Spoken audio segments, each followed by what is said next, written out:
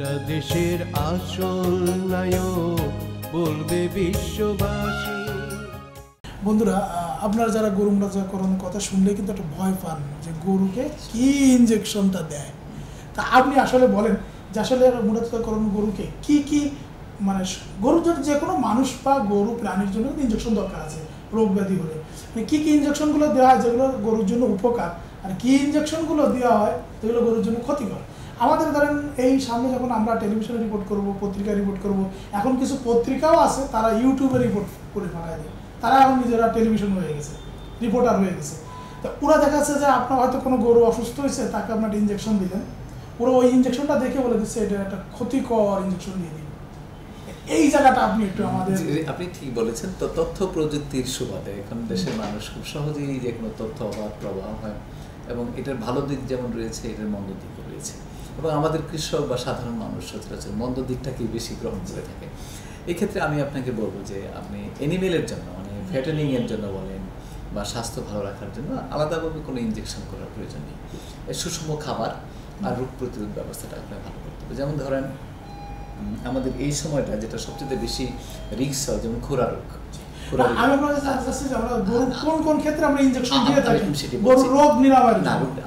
আপনি প্রথম আগে গরুকে রোগ নিরাময়ের জন্য, রোগ প্রতিরোধের জন্য ভ্যাকসিন করতে হবে।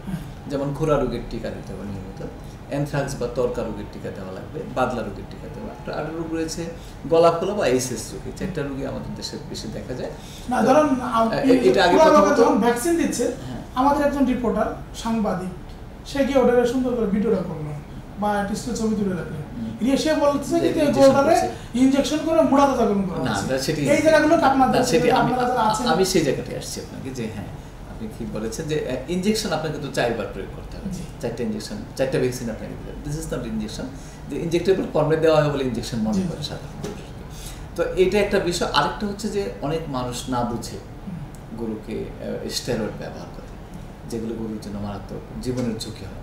যেমন স্টেরয়েড দেওয়ার পরে, যেমন ডেক্সামেথাসোন বা এই জাতীয় স্টেরয়েড যেগুলো আছে, পেরিঅ্যাক্টিন ট্যাবলেট রয়েছে, অনেক ধরনের ইন্ডিয়ান বড়ি আছে যেগুলো চোরাই পথে আসে, নিষিদ্ধ ট্যাবলেট, সেগুলো গরুকে খাওয়ানো হয়। এটা খাওয়ালেও যেটা হয় সমস্যা, যে স্টেরয়েড খাওয়ালে গরু সাময়িকভাবে তার ক্ষুধা বৃদ্ধি পায়, এবং তার হচ্ছে যে স্টেরয়েডের নেচার হচ্ছে শরীরের মধ্যে পানি ধরে রাখা।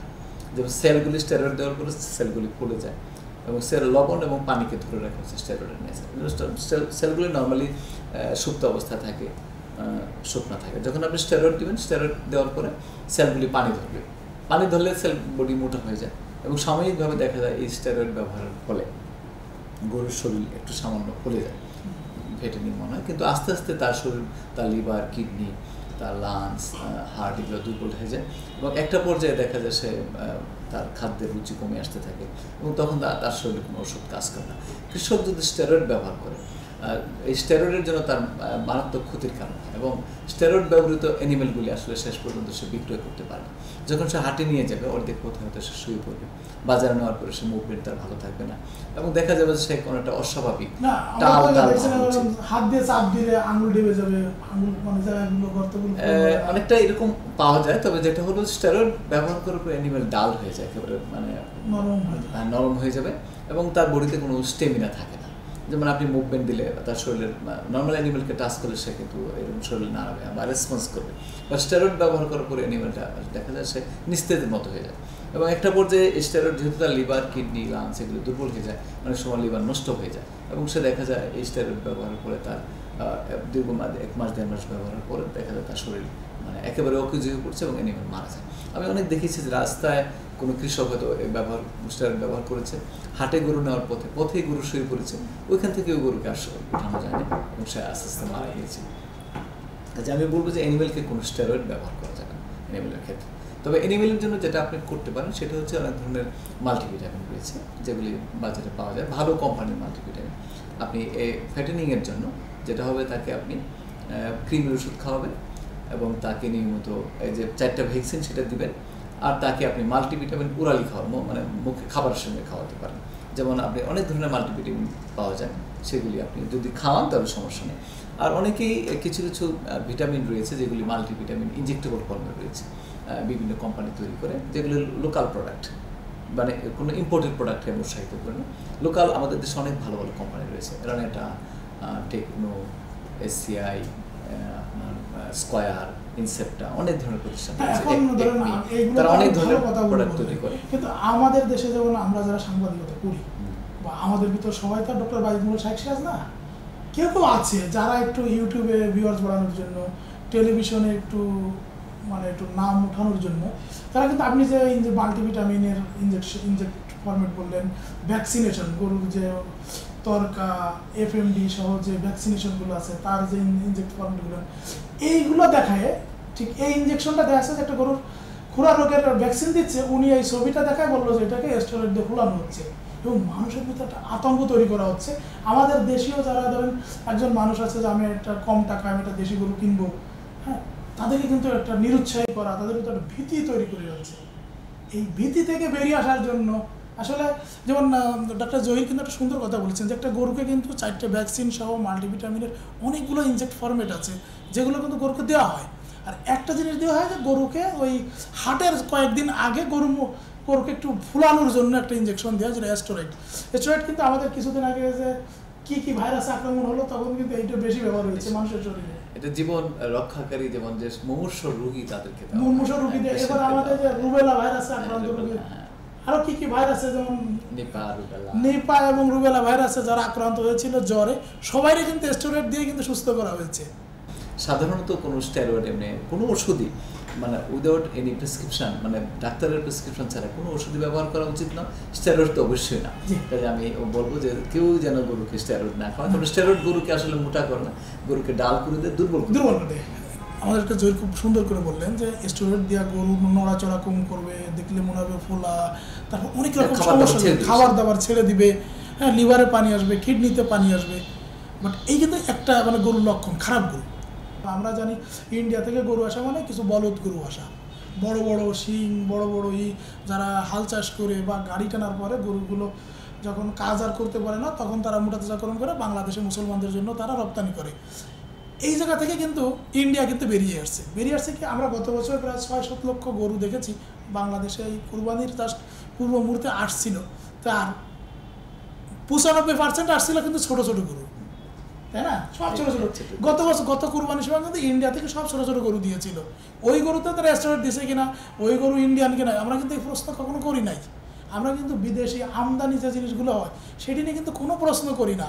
প্রশ্ন করি শুধু দেশীয় পণ্যের উপরে, যে আমে কেন ফরমালিন দেয়, আম ফরমালিন দিয়ে পাকানো, উদ্ভট কথাবার্তা, যেসব কথাবার্তার সাথে সত্যতা নেই, বিজ্ঞান ভিত্তিক নাই। কোনো সংশ্লিষ্ট কোনো মানুষ এসে বলেও না যে না, আমাদের একজন কোনো কৃষি বিজ্ঞানী এসে বলে না যে ফরমালিন দিলে আম পাকে, কিন্তু আমাদের টেলিভিশনে অনেক রিপোর্টাররা বলে ফরমালিন দিয়ে আম পাকাচ্ছে, ভোক্তা অধিকার ফোরাম বলে ফরমালিন দিয়ে আম পাকাচ্ছে, ফরমালিন দিয়ে লিচু পাকাচ্ছে। এই যে আমাদের ভিতরে যে ভীতিকর একটা পরিস্থিতি সৃষ্টি করে, আমাদের কিন্তু ভীতি থেকে বেরিয়ে আসতে হবে। আমাদের দেশীয় পণ্য যেগুলো আছে এগুলোকে কিন্তু রক্ষা করতে হবে। আমাদের দেশে যারা মানুষ যারা এই কুরবানি উপলক্ষে গরু মোটাতাজাকরণ করছে তাদের ক্ষতিগ্রস্ত করার জন্য কিন্তু অনেক রকম পায় তারা এই ইম্পোর্টাররা করে। আপনার উপজেলা 22 লক্ষ, তারপর আপনার কাছে বোঝানো যে আপনার 10,000 খামারের ভিতরে আপনার জানা মতে কেউ কি আপনার খামারগুলোতে স্টেরয়েড ব্যবহার করে? আমি ফার্মারদেরকে এত ভালো ট্রেন্ড করেছি, আমার কৃষক যারা রয়েছে বিশেষ করে গাজীপুর জেলায়, তারা অত্যন্ত সচেতন এবং তাদেরকে আমি ডেকে আমি তাদেরকে বিভিন্ন পর্যায়ে প্রশিক্ষণ দিয়েছি। এবং গাজীপুরে আমি একটি প্রশিক্ষণ ইনস্টিটিউট করেছি, তাদের জন্য করেছি। এবং এর সুবাদে সারা দেশ থেকে এবং দেশের বাইরের থেকে আর কি, Sweden, Canada, America, London, Kuwait, middle east যে রয়েছে আর কি, গালফ কান্ট্রিগুলো থেকে প্রচুর মানুষ এসে ট্রেনিং নিচ্ছে এবং তারা এখন বৃহৎ আকারে এই ধরনের ফার্মিংয়ে চলে যাচ্ছে, বড় আকারে। যেমন গতকাল আমি একটি ফার্মে গিয়েছিলাম আমার গাজীপুরের কোনাবাড়িতে, তার এখানে 295টি গরু আছে। সে 12টা গরু বিক্রি করেছে 60 লক্ষ টাকা, মানে এক একটা গরু 5 লাখ টাকা বিক্রি করেছে। এবং সে সম্পূর্ণরূপে আমাদের দেশীয় খাবার ব্যবহার করে, যেমন কাঁচা ঘাস, খড়, ইউরিয়া মিশ্রিত খড়, আর হচ্ছে দানাদার খাবারের মধ্যে আপনার এই বসি খুব কম ব্যবহার করে। মানে অর্থাৎ ওইখানে প্রথমবারে আমি তাকে এতটা লুক আফটার করতে পারি না। কালকে জানলাম যে প্রথম বছর সে 2017 সালে শুরু করে, তখন সে 1,25,00,000 টাকার বসি ব্যবহার করেছিল। তো আমি তাকে বলেছি যে আপনি কেন এই খাবারটা দিচ্ছেন, এটা আপনি অফ করে দেন।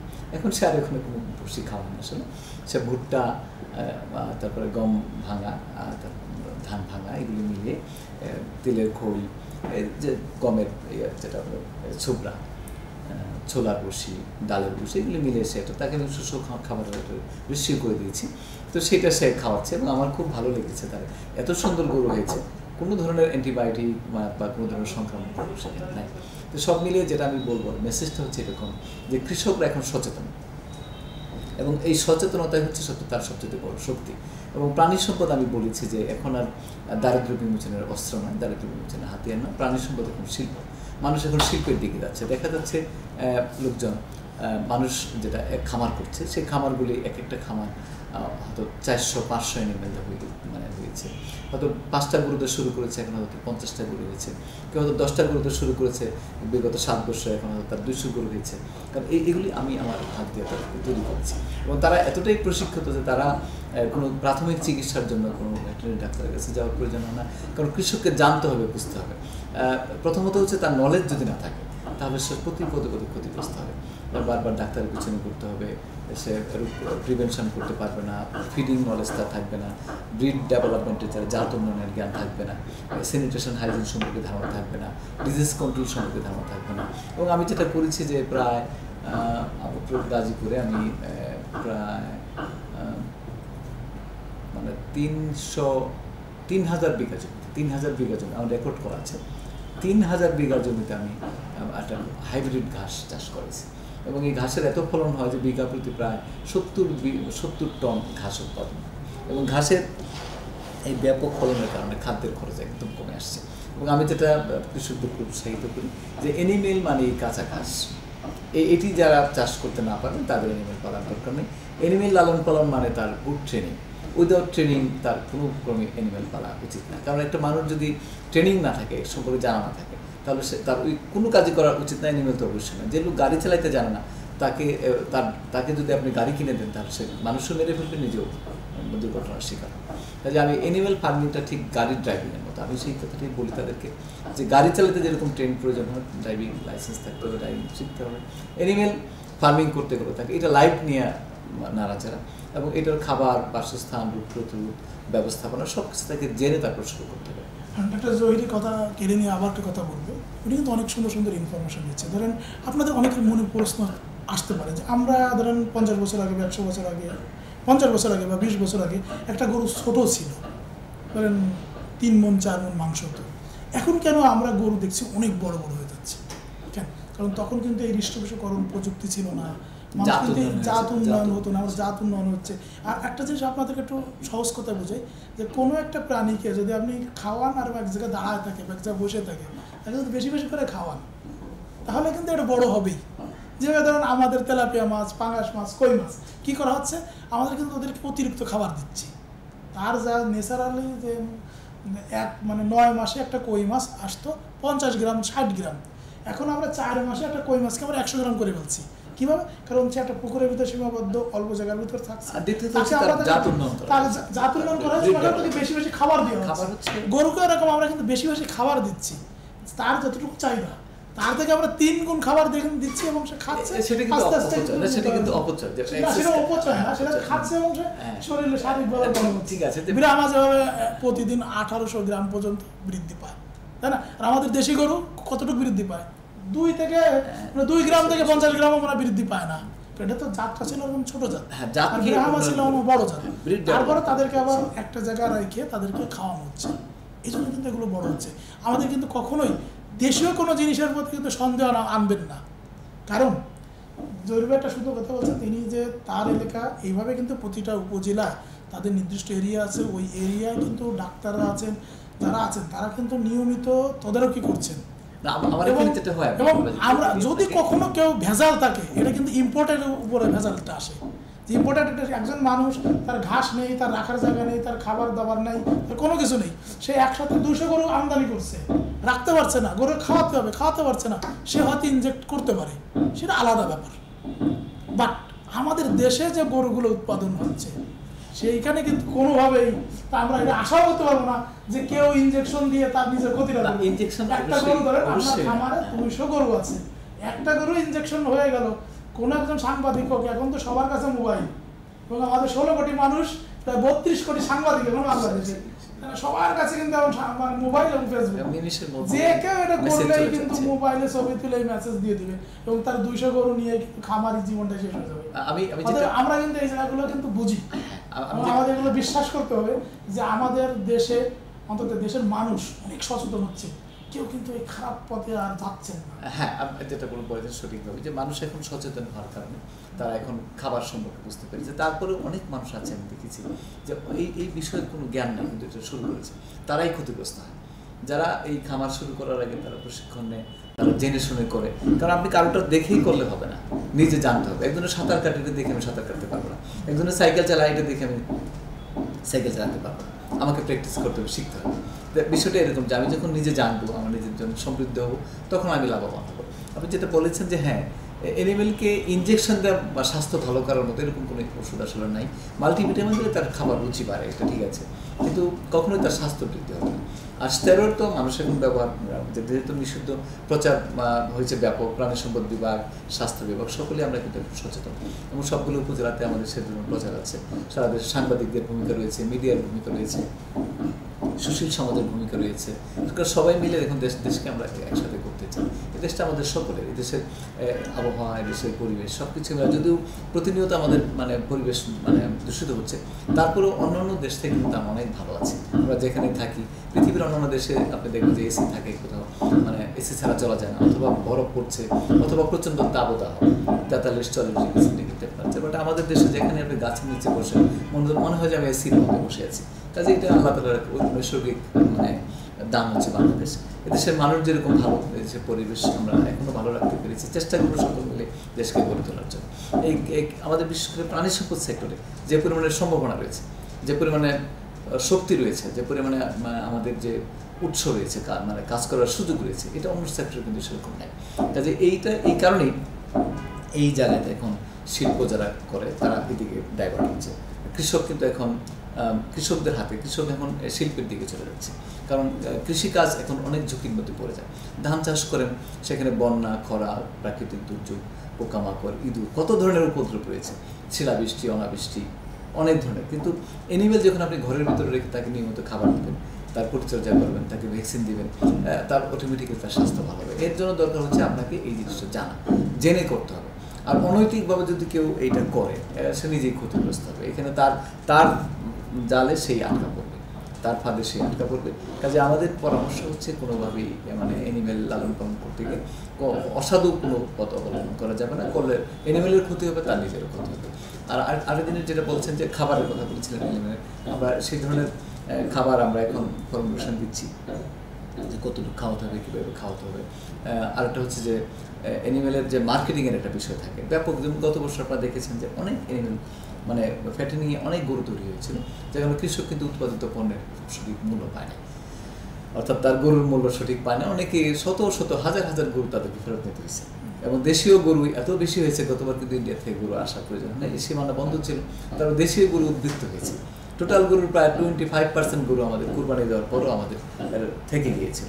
তো সেই গরুগুলো আবার এবার সেরকম করে মানুষ তৈরি করছে। এবং আমি দেখেছি যে আমার ট্রেনিং সেন্টার তো বা দেশের সব জেলা থেকেই মানুষ ট্রেনিং গ্রহণ করে, এবং তারা যারা আমার কাছে আসে, আমি তো সেখানে এটা হলো একটা সেন্টার অফ এক্সেলেন্স, যেখানে সব ধরনের মানুষ আসে, কথা হচ্ছে, অনেক রিসোর্স পার্সন আসতেছে, তাদের সঙ্গে কথা বলছি, এবং যারা কৃষক আসছে তাদের সাথে কথা বলছি, নতুন উদ্যোক্তা আসতেছে তাদের সাথে কথা বলতেছি। তাদেরকে আমি এই মেসেজটি দিচ্ছি যে হ্যাঁ, সঠিকভাবে লালন পালন করা, সঠিক পদ্ধতিতে লালন পালন করা, অন্য কিছু না, বিজ্ঞান ভিত্তিক উপায়ে লালন পালন করা। আর এখানে কোনো স্টেরয়েড, কোনো ভিটামিন বা এমন কোনো খাবার দেওয়া যাবে না যেগুলো গরুর জন্য ক্ষতিকর।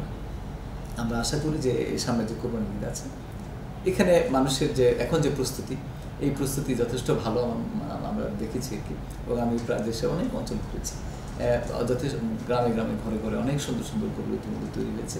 এবং আর সামনে হয়তো আমরা এই কোরবানির ঈদে হয়তো আমরা কৃষকরা উপযুক্ত মূল্য পাবে, এটাই আমাদের প্রত্যাশা। কৃষকের মূল্য পায় না, কারণ একটা গরু তৈরি করতে গেলে যে পরিমাণে তার খরচ যায়, তারা প্রোডাকশন কস্ট কমানো আসতে হবে। আমি এখন যে কাজটি করছি, যে উৎপাদন খরচ কমাইতে হবে, সেটা হচ্ছে ঘুষি নির্ভরশীলতা কমাইতে হবে। যে 35-40 টাকা দামের বসি খাওয়ানো যাবে না, সুষম খাবার আর হচ্ছে ঘাস চাষ করতে হবে, যে উন্নত জাতের হাইব্রিড ঘাস চাষ করলে আর সুষম খাবার দিলে রোগ প্রতিরোধ ব্যবস্থা মেনে চললে ট্রেন্ড হয়ে যদি আপনি মানে প্রশিক্ষণ নিয়ে করেন তাহলে তার লোকসান হওয়ার কোনো সুযোগ নেই, সেখানে লাভ থাকবে।